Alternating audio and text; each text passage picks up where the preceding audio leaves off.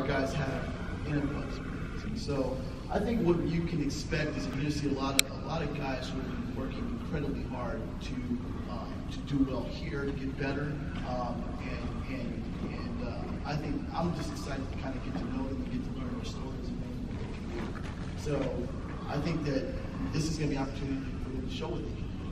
And I mean, most of them are they're going to be very motivated to do it. Again, I kind of take harking back, and I don't want to make a comparison to, but it's just based on my experience about the guys who are playing in the G League, for example. But these are incredibly talented guys, right? I mean, I think that a lot of times people forgot about the talent level in pro sports and how difficult it is to get to that upper echelon, that top level. And in doing that, I'm hoping we can kind of shed light on how great these players are.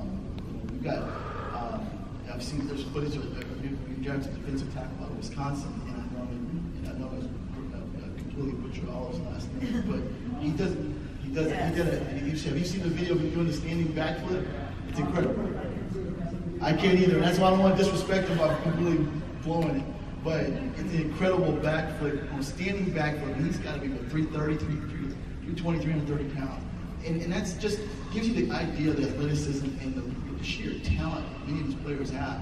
Their ability to do things, I think, that is incredible. And so, I think you all are going to be incredibly surprised and impressed with the talent level we have out there and the players that are out there. And our goal is to be able to tell their stories. We want to be able to get out there and over the next few months talk about them, tell their stories, so you get to know them.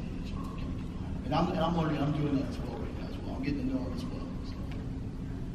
Any other questions out there? Yes, sir, in the back. I know there were 2 XFL games, right? No. You said 2? 10. Huh? I saw online or something. No. So they're 10. They're 10 regular season games. Like 10 weeks. So we'll have 5 home games in 10 weeks. So 5 home games, and we'll be starting February, go through. So yeah, 10 home games, and hopefully 2 more. Hopefully have 2 home games. So we're playing here at home for playoffs, and then here for the championship. If the championship is here. And then your own final, what do you want to call it? Because we have one league that you call it. It's your final game, the championship game. I think they're still working through that, and I think not yet, but I think they're working through that. And I think part of that will be interesting to see what part of that may be bringing folks in on that. They're still working through that.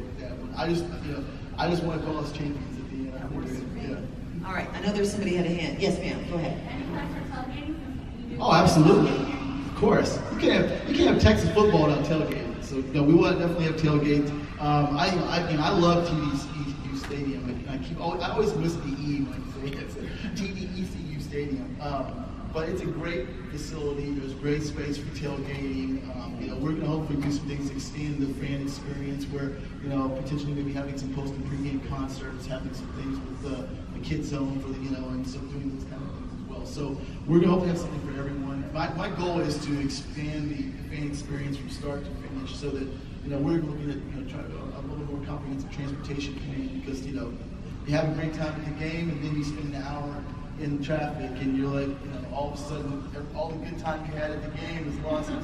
You're like, I can't get out of this parking lot. So we're trying to work with those things as well, so that my ultimate goal for all of you is that from the moment you leave the house to the moment you get back home, great fan experience.